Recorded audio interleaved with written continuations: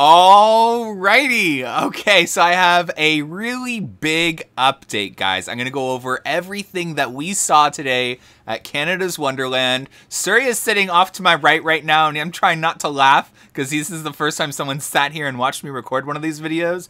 But I'm going to talk about everything new. I'm telling you right now that Canada's Wonderland had what I would call a major mini park entire renovation. Okay, I'm gonna go over everything, and I'm gonna try and make this as quick as possible, but it's gonna be a long video. Okay, so I apologize in advance, but this is gonna be the most detailed video about everything new you're gonna possibly find. So I'm gonna start off with a huge mistake of my own. Is the front gate reno is not a expanded entrance. They still have those expanded entrances outside the front, but you're gonna streamline in through those 1-2 doors. That's actually gonna be a new fast lane pickup area in those 4 windows that you just saw. The merch at Wonderland has improved. Honestly, I personally find it a little tacky, but I like the Behemoth ones really well. I do not like the Yukon or the Leviathan characters, but I will say it's an overall improvement, and I love the designs that they've been adding to the windows in a lot of their merch stores. For example, what I mean by tacky is this Leviathan merch has Behemoth on it. That's all I'll say about that. This Yukon Striker looks like a wet bird that just shook off all the water. So I didn't personally love this myself. And the Behemoth ones, again, were probably some of the coolest. That one reminded me of El Toro. And then look at that one. That one was sick. But I'll show... You know what? I was just about to say I'll show you the coolest one, and I don't think I showed you the coolest one. I think I walked away. That one kind of reminded me of a pigeon. Don't ask me, but I didn't like that one either.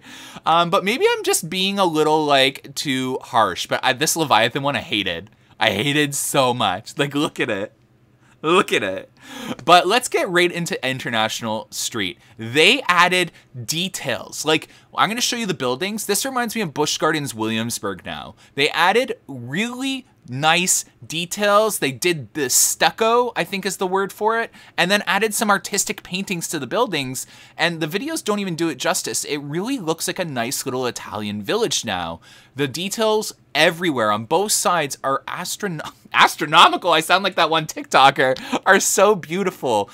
Just pay attention to even above the candy shop. I love the attention to detail that they've applied to International Street, okay? Now, at Leviathan, they had a hype mic as well. So they had a hype mic that they would go and hype up the queue line with. I thought it was really adorable. It really did create excitement. And I'm super excited to see if that continues into the season. Because honestly, it was really cute. Leviathan is also another ride that did receive a lot of painting. So the queue line area was overhauled. So everything was repainted. The stucco, I think, was also repainted. So that was really awesome to see. But even more importantly, significantly importantly, is the Leviathan trains. Their decals, the stickers, were redone, so they look really good. A lot of the seats were done, the seat cushions. And the trains themselves had a lot of work done to them as well. In fact, train number 1 is getting completely redone. That is why it's not on the track right now. But if you look right there, it has a completely new chassis. And then what's the word for the wheel wells? Carriers. Carriers. It has all new carriers. Me reaching out to Surya for help. But the train looks stunning, and you can tell that they're putting a lot of work into it. But wait till I get to Dragonfire, guys. I have tea on Dragonfire. Wild Beast was down. For those of you that watched my last update, it had valleyed. I'm not going to speculate on what happened, but I think with what we saw happen at El Toro and how they're walking the track from the start of the ride to where the train valleyed, we can make predictions of what happened. I'm not going to touch on that. I'm just going to show you that they are working really hard to get Wild Beasts open. And walking that track, looking for any damage or anything. And I really trust Wonderland in my safety. Like I said, I am one of those hypochondriacs that fear death, like flying airplanes and all that, and I do not fear anything at Wonderland. But nonetheless, there are improvements everywhere. They've added this beautiful wooden fence to prevent guests from cutting across that little bush area that they planted last year. All right. I think I'm getting right into it. Planet Snoopy. Planet Snoopy received some paint throughout as well. It is extremely vibrant. Look at the stonework. I didn't even notice this. I didn't notice this while we were walking. They painted the clowns on the bridge. It's so adorable. Oh my god. Wonderland really came out here and was just like, you know what? We're just going to do a complete overhaul of everything. Snoopy's Racing Railway is absolutely stunning. There's going to be a construction update that comes out probably like 20 minutes after this video that shows everything and talks about everything. But everything about Snoopy's is amazing. It is going to be, I think, like the crown jewel of Wonderland in terms of theming. Like, and after talking to some higher ups at the park, like this is definitely their crown jewel. They are really proud of this attraction and this area and what it's going to do for the kids area. It desperately needed a really high well, it's not high capacity, but they really needed that big addition in the kids area, and this is that. And they really went all out. It gives me Dollywood vibes in person. You have to be there to understand it.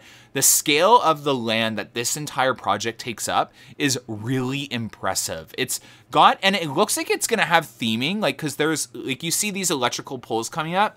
That's definitely going to be the entrance sign. But they have them throughout the ride where there's turns.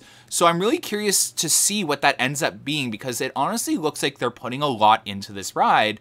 And I love that. To see what Tundra Twister is going to potentially be off of the animation. And now seeing that everything they said about this ride in the animation and art is turning out to be true really excites me for the future of Wonderland and the 2025 edition, and even possibly what's going to come in 2024. If these park improvements continue into 2024, Wonderland is heading down a path to becoming that destination park in North America. Continuing on park improvements, Flying Canoes received some paint as well, and they are clearing out the the pumps for the water jets on Whitewater Canyon. So if all goes well, the water jets on Whitewater Canyon could possibly be up and running this season after a long time of not being workings. Caribou Crossings is now a new snack and drink stand that will now serve these new snack options that sound amazing. So they have zucchini sticks, dill pickle coins, samosas, onion rings, and kettle chips with sriracha mayo. They also have a foot-long pogo and these craft beers. This snack plan is continuing in other places around the park as well. They discontinued those horrible thin fries that we hated last season, and they've introduced waffle fries, guys, like Chick-fil-A. So Wonderland will now serve waffle fries, which is awesome. Here is another bar and snack area. So the drink stand over on International has now become a bar and snack stand. So that's awesome to see. Again, look at the roofing. They put a lot of attention to detail. Lazy Bear Lodge menu essentially the same as last year, except the pork chops from Winterfest are now added. The pork chops are amazing, and they have this beautiful sauce on top that really gives it flavor. Everything about the menu at Lazy Bear seemed slightly elevated from last season. So if you really like the food at Lazy Bear last season, you're gonna love it this season. I promise you that. The paint job on Vortex is amazing, okay? You cannot tell how amazing it is from the drone. I will say it is exactly the same as it was before. It's just nice. Like, it's just fresh, vibrant, no chips, no nothing. So it looks really good. Would have loved to see a different color, but as you can see here, it still looks amazing. So I'm really impressed by the paint job on Vortex, and I can't wait to see what they do with Behemoth and other attractions at Canada's Wonderland. Again, if I had to make a prediction, I think Drop Tower is also becoming one of those attractions that need a paint job.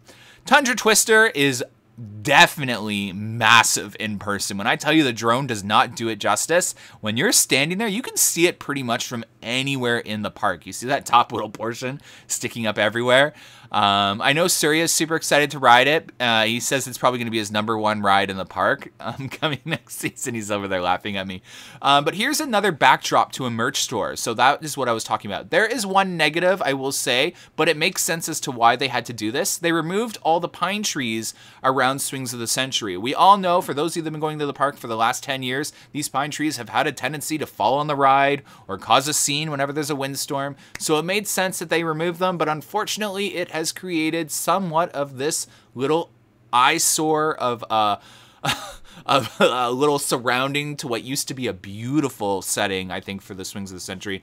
But I won't fret, because I trust in Wonderland, especially after what I've seen this season, to fix up that area and really do some nice landscaping to make it look pretty.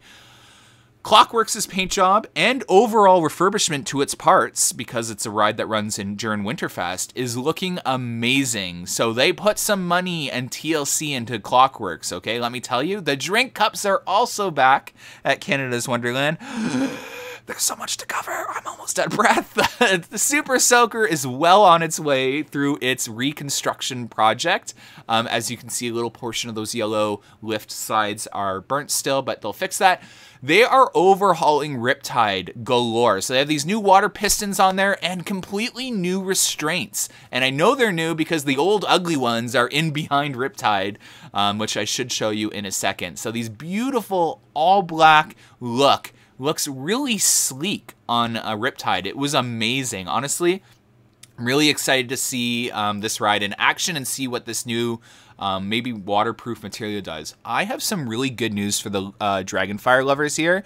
I can confirm that Dragonfire probably isn't going anywhere anytime soon because it seems to have received a complete overhaul. They seem to have put the Vortex trains from Kings Island to use and rebuilt the train for Dragonfire, or trains, and the brakes on Dragonfire and the lift hill all seem to be new parts. The ride makes absolutely no noise leaving the station now, and the brakes make next to no noise when you come in. When the brakes let go, you barely notice and you slowly slide. When the brakes clamp on you as you come in, it is smooth as silk. I honestly have a controversial opinion to say, and that is that Dragonfire is now officially smoother of a ride than Behemoth. It honestly is so close to Tennessee Tornado at Dollywood. Not quite there, but very close to smoothness, in my opinion. I know that's controversial. Overall, the park has received some major upgrades, especially when it comes to paint all over, and I'm super excited to see the future of Canada's Wonderland because this park is receiving